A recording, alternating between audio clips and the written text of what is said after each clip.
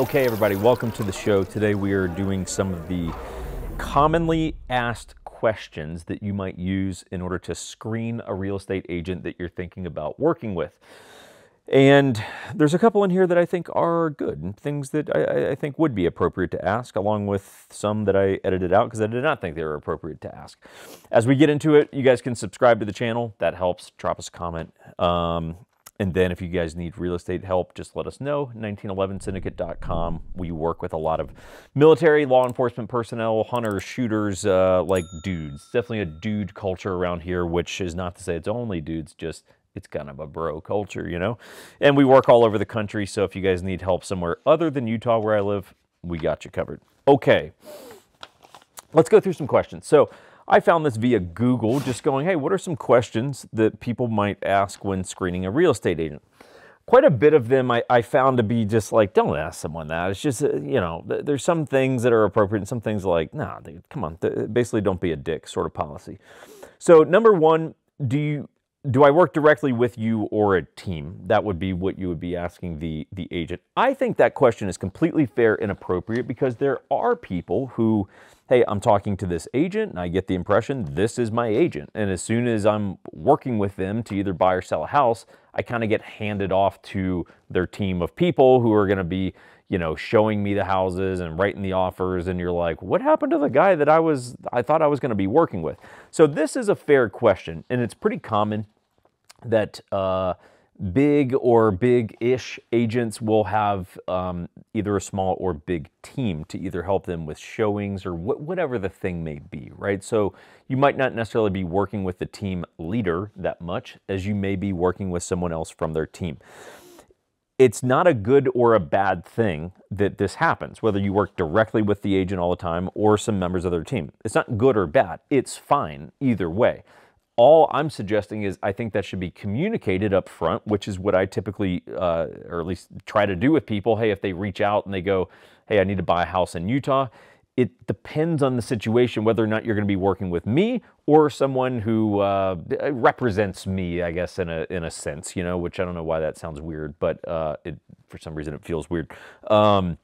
So oftentimes, if you are working with a team, it is actually in your best interest as a client because the person who has a team might be so busy that they might not actually be the best agent to help you because they got too many things going on. And so just saying, don't, you know, think negatively on the team thing because sometimes it is a necessary thing in order for you to get a proper result. Next.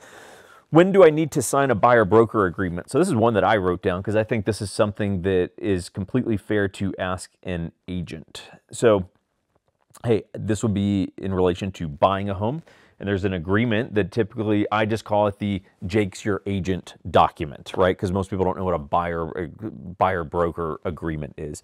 Hey, it's the document that says Jake's Your Agent, which also means you are now attached to working with me. So I think it is completely fair to ask, when do you need me to sign that? Because I'm just going to tell you, personalize this. Let's say I was buying a house. I'm not in the real estate industry, but I understand the industry and I'm looking to buy a house. I would ask the agent, if an agent was like, hey, we're not doing any showings or anything until you sign this, cool, then I'm out. Because I don't know if you're good or not yet. What if it turns out you lock me into this agreement and you got no hustle and you're just a buffoon and you're completely incompetent and now I'm stuck per this document of basically having you represent me as my agent? Well, I don't want that. I do want to test the waters with you a little bit. And at that point, as long as I'm comfortable with you, I have no issue signing one of those. I will tell you, I do not make clients sign one of these really until we're writing an offer. Hey, once it's time we're writing an offer, hey, I'm putting a contract in place that says I'm representing you on this deal. Therefore, I need that document in place. Otherwise, I'm lying on the contract and I can get in trouble for that. So I would ask the agent that if they are adamant that you sign it right away, I'd be a little skeptical. And if they're like, hey, I don't have an issue, you know, working with you, just do me a favor, don't go and work with another agent behind my back, communicate if there's an issue, that way we can try to resolve it, that's perfectly fine. Next question, number 3.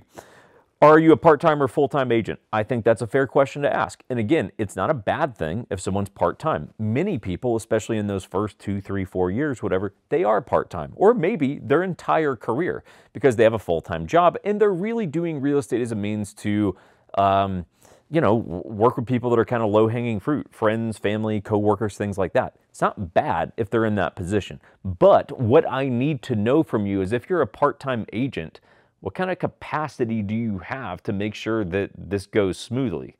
Because if it's, hey, Monday through Friday, 9 a.m. to 5 a.m., I'm completely inaccessible because I'm at my job.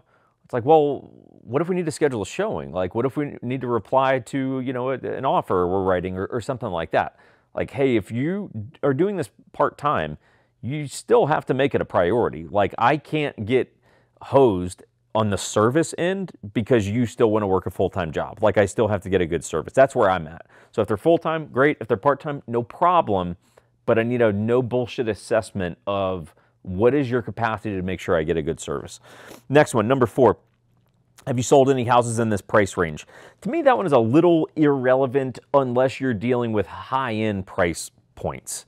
If, hey, let's just say I'm an agent and I really work in the $300,000 to $4,000 price point and someone asked me to sell a $5 million house, I think it's fair that they ask that because those are just different things, which is not to say that the process is particularly different. I mean, at the end of the day, it's still good photos, good price, house gets listed, I get people booked for showings, I field offers. At the end of the day, the thing is the same, but I think if there's a wide gap in the price point that you're interested in versus what the agent works in, at least it's a conversation to have and bring up and just see how you feel about it at that point. Next, number 5. What are your listings average days on market? So this would apply if you were interviewing someone to sell your house. Caveat would be this. It's almost like you as the person screening the agent, you need more information to know if the answer to this, like, is it good or is it bad? Because what I need to know is, well, what are the average days on market for houses like mine? That's almost the real question is, hey, agent, listing agent, you're showing me these comps of what my house is worth. You're saying, hey, your house is similar to these and these houses sold at this price. Cool. How long did it take those houses to sell? And then what is your average time to get man, it really is tricky, guys. Like that, it's a tricky question. At the end of the day, what you're looking for is an outlier. You're looking for an agent who their listings sit on the market for a long time because that tells you there's something fundamentally wrong. Either they are overpricing the houses, they're not doing good photos, they're not following up with people, there's something wrong. But it's almost like you need more data to really know what the answer tells you. Like, is the answer good, bad, indifferent? Like, so it's a tricky question. You can ask it, but it's not a surface level question. You're gonna have to dig a little bit to figure out what the reality of the data is. Last thing, what is your list to price ratio? I saw that on the internet and I thought, that's an interesting question. What it means is, what is your average, per what you list a house for, where do they typically end up? Do they typically end up, what they list for is what they sell for? What they list for, they sell higher than that. What they list for, they sell below that. And if below that, how much below that? That is a question that I think is fair to ask because, again, it's telling me, one, it could be a little bit of the market, right? And in terms of, hey, is the market just shit right now and everyone's having to reduce their prices regardless of who your agent is? Okay, cool. They kind of get a pass on that. Or are houses selling for what they're listed at, except this listing agent's houses aren't selling for what they're listed for because he either sucks at running comps or doing photos, right? Something is fundamentally off, right? So that would be a bit of a red flag. So these are questions to ask. I think these are all fair questions. In some of these cases, it's almost like you don't have the full picture just by asking the question, but it might get the conversation started. So take all that with a grain of salt. Again, if you guys need real estate help, 1911syndicate.com. Happy to help you guys out. And yeah, drop a comment if you got any. Otherwise, we'll see you guys next time.